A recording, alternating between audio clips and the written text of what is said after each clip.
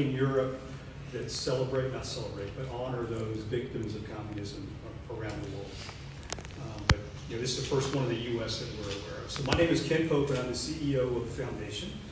And the museum has been open. Some of you, I think, may have joined us for our inaugural opening. That was on the 8th of June, and we opened to the public on the 13th of June. So we've been open just a few months.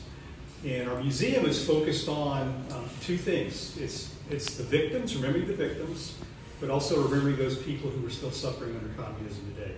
And sadly, your homeland is still suffering under that system. So behind you, the wall behind you, you see we have the victims. We talk about the 100 million victims that were killed, murdered by communist regimes around the world. And we talk about the 1.5 billion people who still live under that system today. Mainly, China is the largest number, obviously, but then Vietnam also has a number of people as well that are still suffering under the system. The museum, this is phase one of a three-phase project. So phase one is the current museum you're in now. We call it more of a boutique museum. It's 3 galleries downstairs and a temporary exhibit upstairs. Next is going to be a digital museum. That's phase 2. And then phase 3, have any of you had the opportunity to visit the Holocaust Museum? Yes. Okay, that's our ultimate goal, is to have something that large that covers all the expanse of all the victims of communism, all the nations who suffered under this system. Right now, due to the size of this one, we can't tell the story completely in 3 small galleries in a temporary space. So we want to eventually get to that point where hopefully every country will have its own little wing or section where we can tell the story more fully. Because they're all important. Every victim, every person that died in this system is very important, and we need to remember it. So what we'll do is we're going to briefly go through the museum. I'll kind of show you where everything is, talk about the themes for each one of the galleries, and then we'll go upstairs to take a look at the temporary space, and then we'll go into our event hall, and we'll have our event. And then after we finish that, we have a lot of things going on today, as you can imagine. So we'll finish up, and then we'll let you guys come back downstairs and spend as much time downstairs in the museum galleries as you'd like. All right, with that said, we'll talk about Gallery 1. Gallery 1 starts at the very beginning. It talks about the theorists, the guys who came up with this horrible idea called communism. I think we all know who they are: Marx, Engels, and then the transition from theory to this ideology and then this system of rule started by Lenin and the Soviet Union, Russia. Can I say something? Sure, please. Question? Ken. Oh, Ken. Ladies and gentlemen, I have a few we want to say. Sure. Our Vietnamese American is the one of the primary contribute to the study. Now, I heard you say that we have 3 more stages to finish. And we have about 100 million victims was killed by the communists, especially 1 million of the Vietnamese people. So, in the near future, we would like to contribute the money, the effort, and the documentation to build up the museum. But we wish to talk to one of you about it. In the past, we are very close with the Lee Edwards. Right. But we hope in the future, if we can contact direct with you and you can reserve for our Vietnamese victim a small place, and that's very good place for us to start. That means 2-way traffic. We contribute and we get some return. Sure. Okay? Thank you very much. That's good. That's what we like to do it. Thank you. Okay, so let's go. The theme of the first gallery is revolution. So let's take a step in here.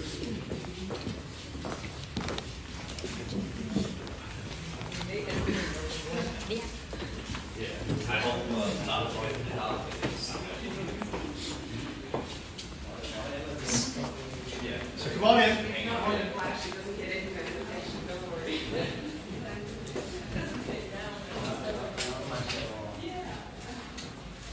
Okay, so in Gallery 1, we're talking about revolution, where it all started with the theorists. And then we talk about all these various themes that are common to all communist regimes around the world. It's a surveillance state. The state lies all the time about everything.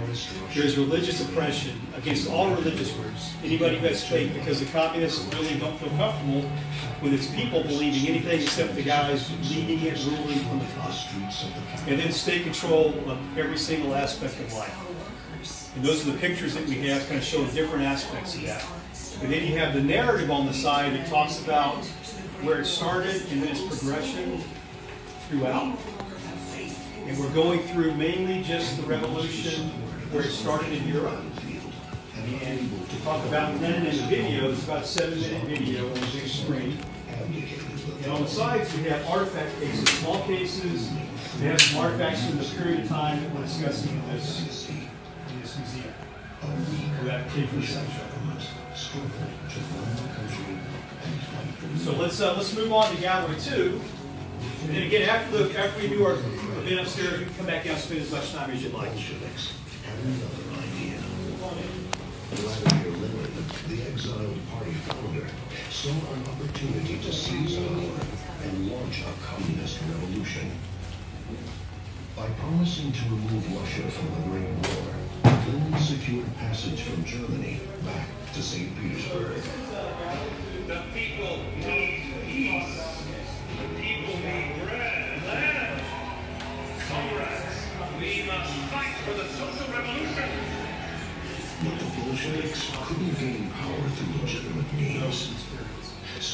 So we talk about all that up through the end of the World War II period. So we talk about the different people groups who have suffered under this. We start off with Stalin as he transitions that period, goes around the room. We talk about gulags, famine, it's common to all different groups. And then on the movie, on the screen, we have not just the Soviet gulag, but every group of communist regimes that imprisoned its people in similar hard labor camps or re-education camps. So we have the Soviet era, we have Vietnam, we have Cambodia, we have all of them, China, North Korea. Everyone who does this, we try to catalog, and what we do is we tell a personal story. These are real people who share their stories with us.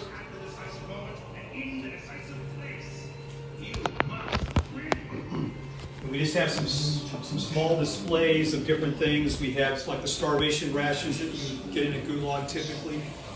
We talk about the different massacres that took place during these different periods. So again, very, very hard history, very painful for the people who went through it. And it's hard to talk about with some groups too. So let's move on to gallery 3. Excuse me, sir. Come on.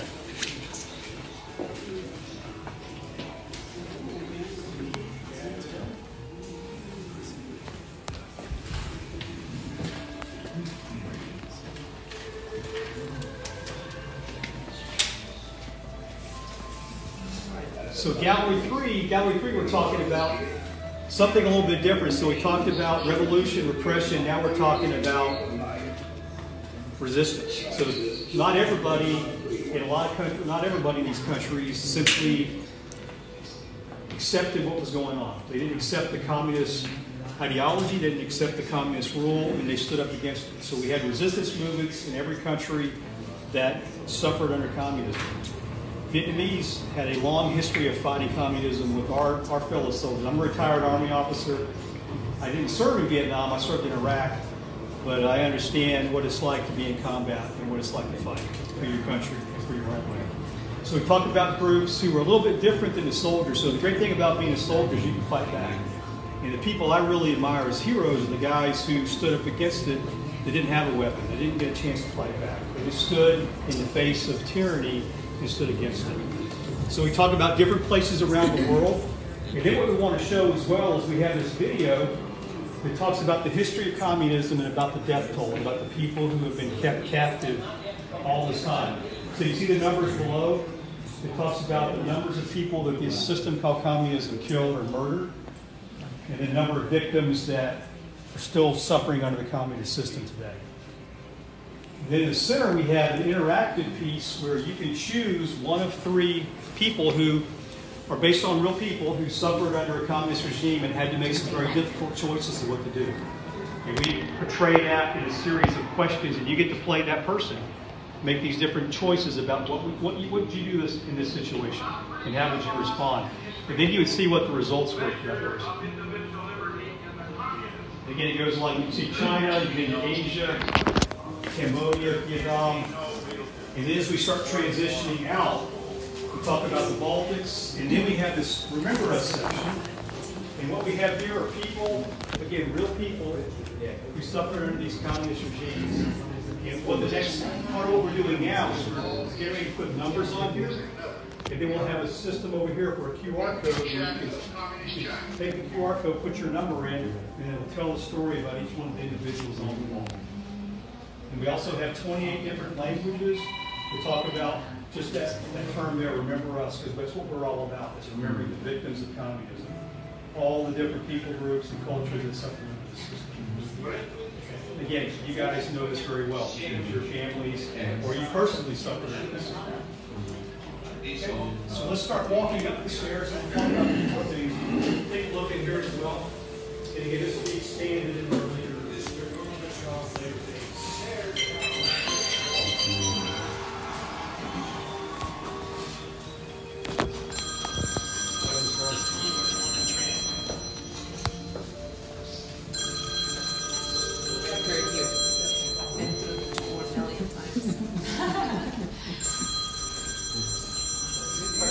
Yeah. That's a good thing going to meeting. Yeah, no, I know. That's definitely exaggerated number, but. No, man.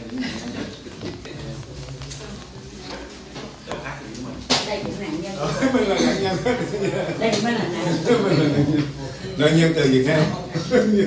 Thì đã nạn nhân đã là nạn nhân này qua rồi bây giờ.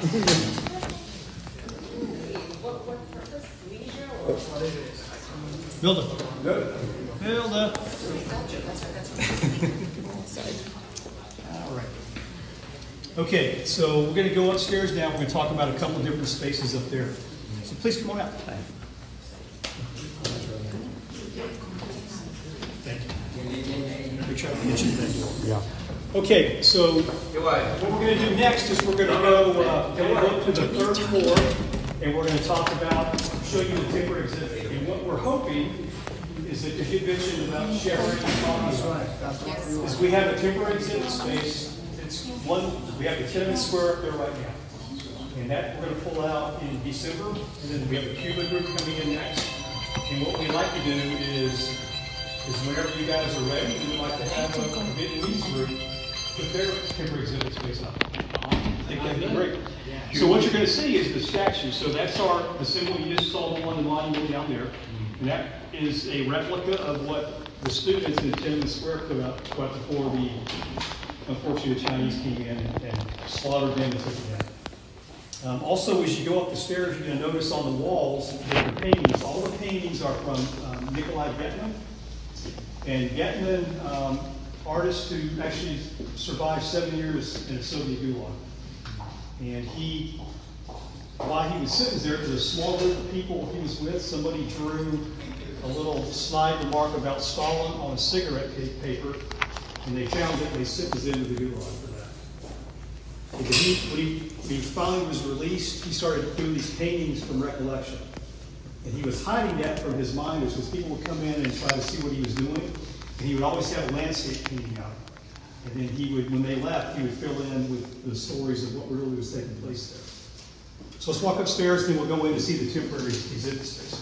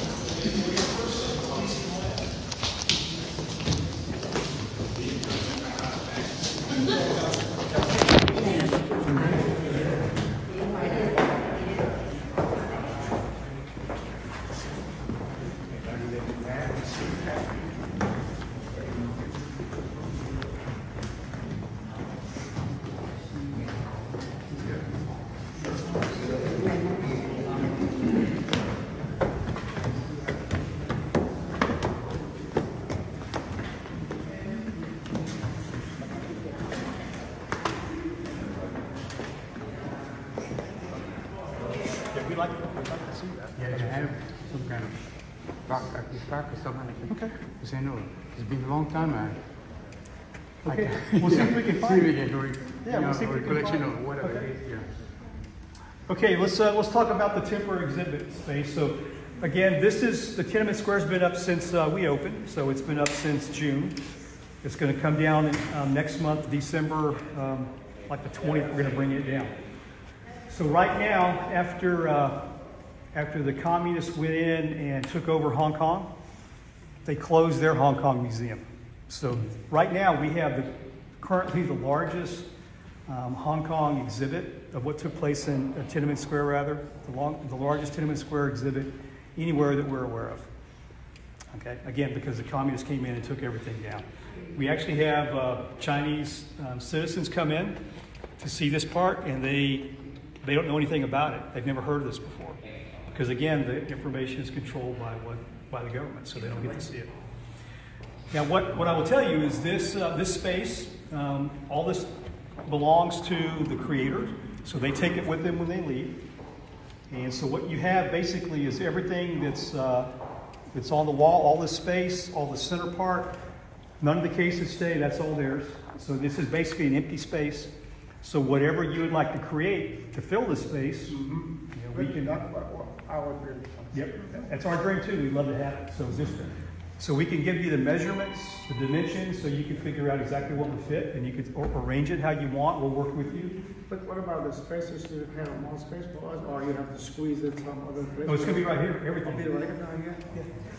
It'll be temporary. Then once we build the next phase, then we'll have permanent spaces for everybody. Okay. Good. So let's go into our event space so we can sit down and we can talk and be comfortable. Get on with our program. We'll send you the dimensions. Yeah. Okay, so please come this way. Thank you. Yeah. Sure. Yeah. A card like you asked. Thank you. Yes, Thank you so much. Thank you. Yes, we'll continue the discussion. Yeah, because I have been contact you, regarding a whole bunch of things. Yeah. Now I said that if you send some facts and proof, document about the operation, because I sent them and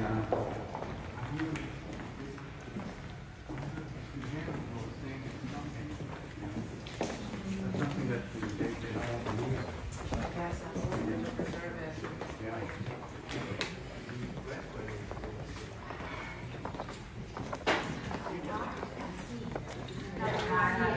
Yeah, that's good. So please come on in. Everybody have a seat and get comfortable. Up from here, I would like to invite Mr. Ken off one of the chairs. See? And Mr. Bảo Trinh. So, please have a seat. Mr. Bảo Trinh, please sit up on front. And yes, please. I'm looking for you. I'm looking for you here. Yeah. And of course, two chairs like Mr. Lim and Bảo, please come up and sit.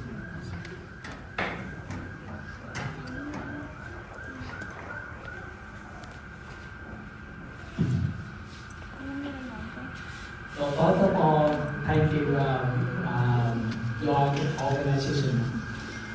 Not just like have to have this special event today, but understand that we have some traffic issue over there, so people get lost of the schedule is behind a little bit, but we try as best to catch it up over here.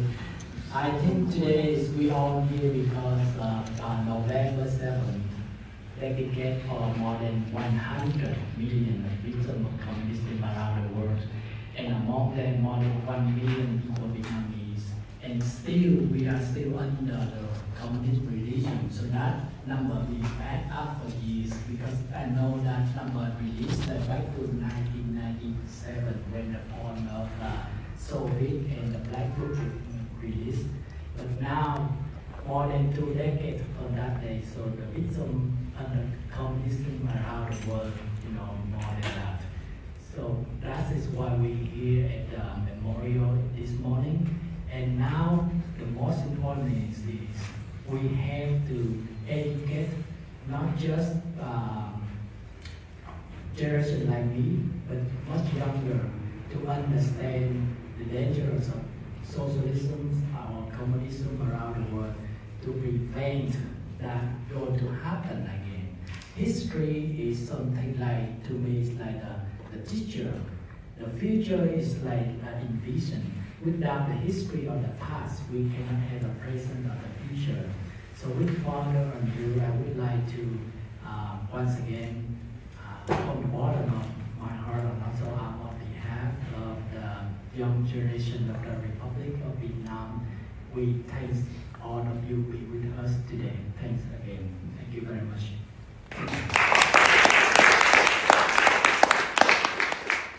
And first of all, I would like to introduce Mr. Ken Pop. You already know him, so he will come up and say a few words about the mission, and then he can share with us. And then we follow up with the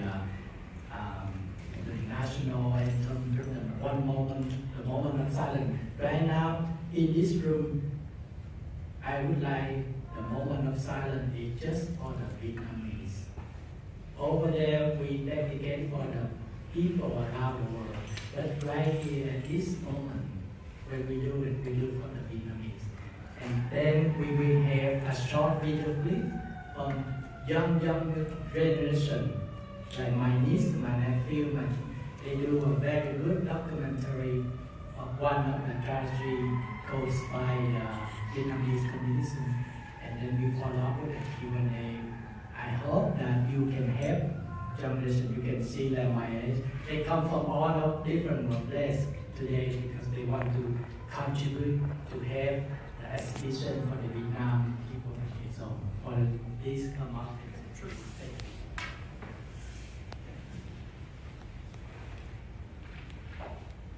Well, first of all, I've already introduced myself, so I want you to. That better? Okay. So my trusty event organizer always helps me make sure I'm using the microphone the right way. I just want to thank you again for coming. This is really a special event. I have a lot of friends who are from the U.S. military who were Vietnam veterans that kind of taught me the right way when I was growing up. So I got to know some of the Vietnamese community through them and through other friends. So really, it's an honor for you to be here today. And I just want to welcome you on both my behalf and Ambassador Grimberg and our co-host today, the Republic of Vietnam Next Generation. So we hope you all enjoy the brief tour of the museum downstairs. Again, it's a boutique museum, jewel box museum downstairs. Again, we have the Tiananmen Square Massacre Exhibit 2. We hope that becomes, in the not too distant future, a Vietnamese contemporary exhibit that we would like to share your story there. Some of you know that the DOC was established to tell the history and to teach the truth about communism through the unanimous act of Congress that was signed into law by President Clinton in 1993. Today is the 7th of November, and it marks the National Day of Remembrance as we honor those millions of victims of a failed ideology and communist rulers determined to impose their vision of cruelty and violence on their people. You saw that in a lot of cases firsthand. Nearly 40 nations like yours have suffered under communist rule. As the museum downstairs has illustrated, communist regimes have killed more than 100 million people. We think that number is low, and we're going to do some research to find out what the real number is. They've enslaved millions more, and still today, 1.5 billion people still live under this system. That's why VOC exists, to tell those stories, to tell your story. Sadly, the Vietnamese community knows all too well the true nature of communism. Some in this room have personally suffered directly at the hands of the Vietnamese communist regime. And all of you know someone or have family members who have suffered and died in the long Vietnamese struggle with this destructive ideology and system rule. Okay, if you think about the massacre, it's the city of Hue, thousands killed fleeing to Laos from the Central Highlands, the boat people, the brutal treatment of our American soldiers who were POWs there during the war, during our shared fight against communism, demonstrates the truth, not just about the Vietnamese experience with communism, but also all communist regimes around the world that have imposed this ideology on their people. So VOC and our friends with the Republic of Vietnam Next Generations want to place communism where it really belongs, on the ash heap of history, so where no country has to experience this anymore. And we do that through education, through research, coalition building, working together with your groups and other groups to remind those that we are a foundation committed to those who fought against communism and those who are still seeking freedom in their countries today. And also the human rights and human dignity they should have, but they don't in so many cases. So again, I welcome you here at VOC. The Vietnamese community has been a great partner, a great supporter of our foundation. You mentioned already the support that you gave us to our monument that you visited this morning. You've also supported financially this museum, and we really appreciate that. We thank you for bringing your group here. It's great to share this day, this day of remembrance, with a group of people who truly understand what it means. So we welcome you and your families and your friends to come visit us anytime. You're always welcome.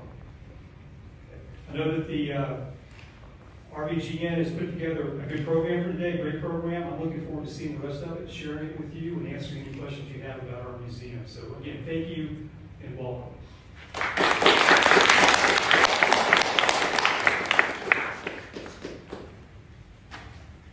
Thank you, sir. And before we move it up to the next part, I would like to shortly introduce once again, sitting in front of us, this gentleman, the Vietnamese American, I would say the anti-communism Vietnamese American. That's more clear that way. Yeah. Mr. Đinh Hùng Cừ, Mr. Đoàn Hữu Định, and Mr. Nguyễn Mậu Trinh, all of them been contribute a lot, not just to our community, but also to the Victim of Communism Foundation. And they are represent for the first generation. And we, at the next generation, we will, I don't know if we can do like that, but we hope with your help we can do it, make things happen here. So the next one I would like to do is like a special moment for all the Vietnamese victim communism. So this is the moment of silence and the flag ceremony. So I would like to invite all you stand up and we play the national anthem in a moment of silence.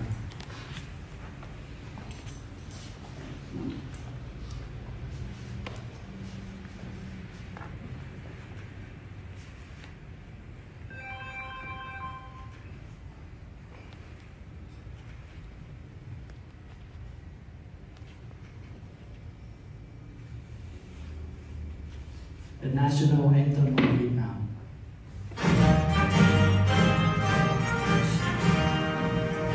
Cộng sản ơi, quốc gia đến ngày giải phóng, lòng cùng đi sinh cái gì đằng sau, vì tương lai quốc dân cùng sống phá vỡ lên, làm sao cho núi sông từ nay lúc thứ bảy cho anh khơi trên giao.